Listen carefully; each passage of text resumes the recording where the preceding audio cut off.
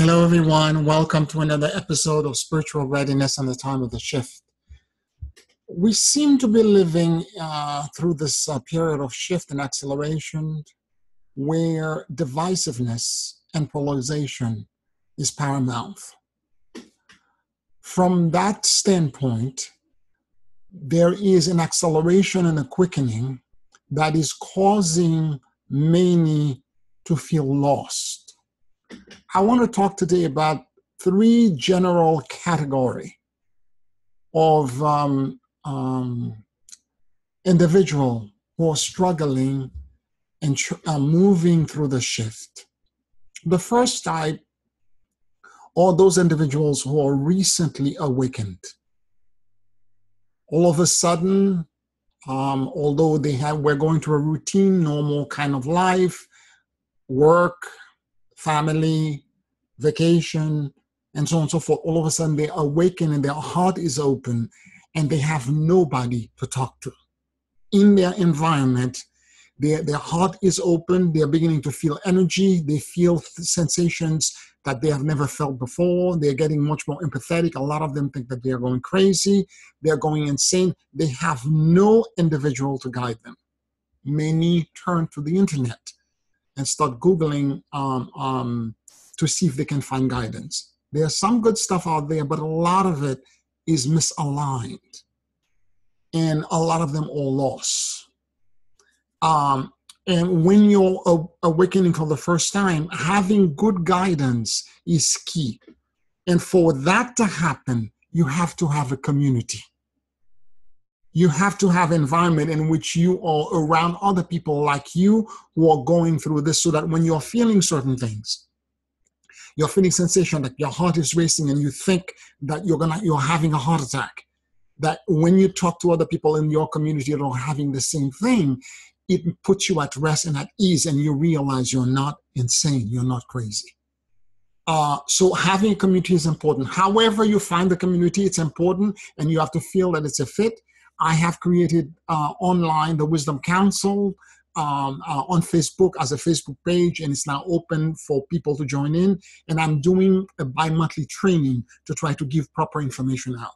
So if that's of interest to you, you might want to do this. The other thing as well I want to mention here is that my book, A Primer for Ascension, is available for you to purchase, either the Kindle version or the hardcover, so you can get general principles of what's happening right now, and so that you can have guidance. You can figure out the landmarks. There's a beautiful story by Plato about the men, a group of men that existed in the cave for many, many generations.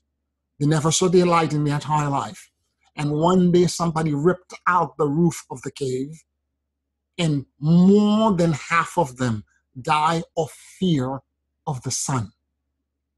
Think about this for a second.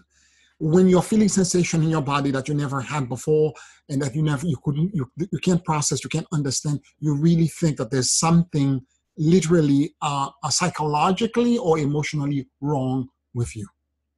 That's the first kind. The second kind is individuals who have been doing light work for a while. Actually, some of them very talented in terms of psychic abilities and powers, some very dear friends of mine who I consider to be powerhouses in terms of the abilities that they have, who are not doing anything about moving into the future because there are parallel realities that are presenting themselves. The divisiveness is showing paths that are misaligned, multiple of them, and then a few paths that are aligned. And again, multiple of them. One has to be able to make a choice, and that's the whole point, to move into the path that's aligned.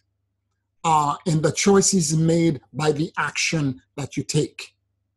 The choice is made also by you helping others move into the path that you think is the proper path.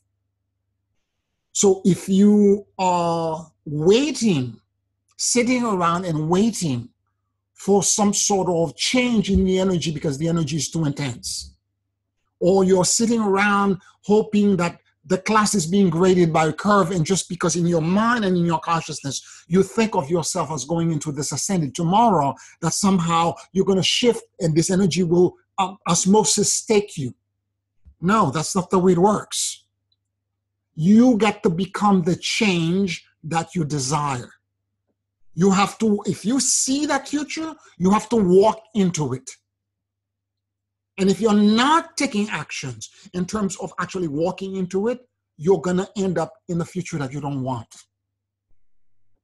Because the more, as you take actions toward the future that you want, these other futures, these other potential futures will completely dissipate. They will go in the background. They will cease to be important, and you will completely exist into the future that you're trying to create.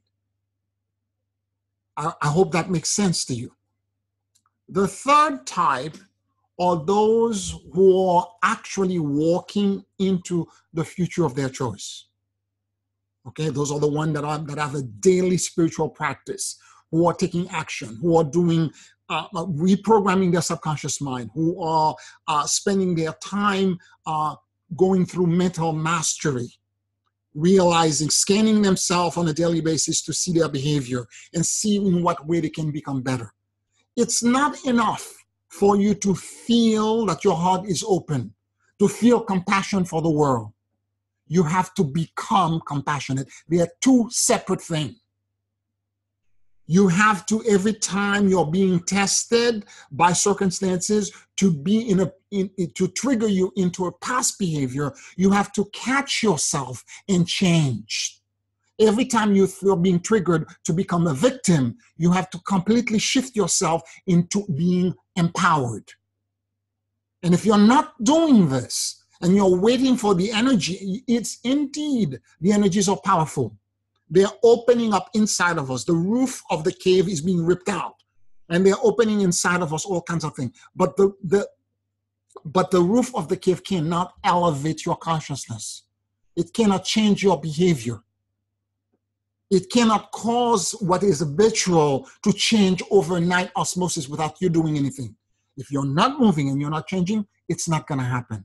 So for those who have already begun to do this work, what's happening right now energetically is that there is a tremendous and powerful sprouting.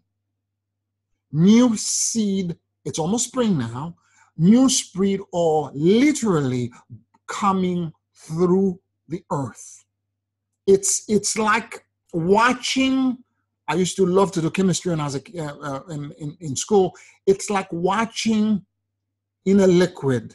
It's the very moment when precipitate, a solid, begin to come through a liquid.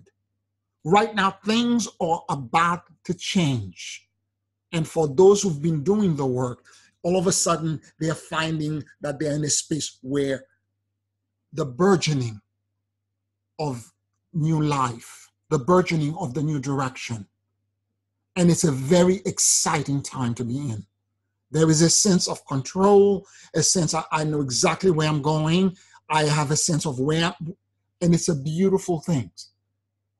And if you find yourself in the first two categories that I've described, I've already given you suggestions on how you can redirect yourself. The purpose for this video is to try to guide you as these changes are taking place so quickly, so that you can find, you can walk into the future that's better for you. I want to thank you for watching this video. I do a video once a week. Please like the video and subscribe to the channel, and share this video if it's in alignment with your purpose and with your interest.